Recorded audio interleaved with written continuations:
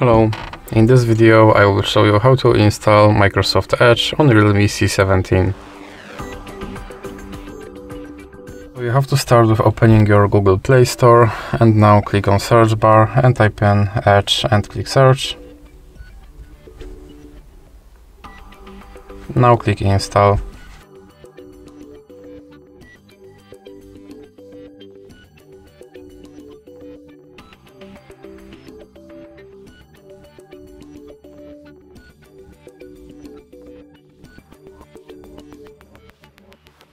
Now you can click open.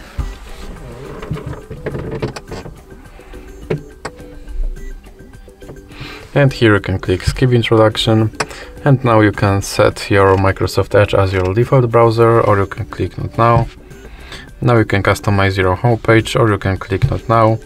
Here you can sign in to sync your data, or you can click not now. And now you can confirm your data and privacy settings. And now you can try out your Copilot app, or you can click start browsing.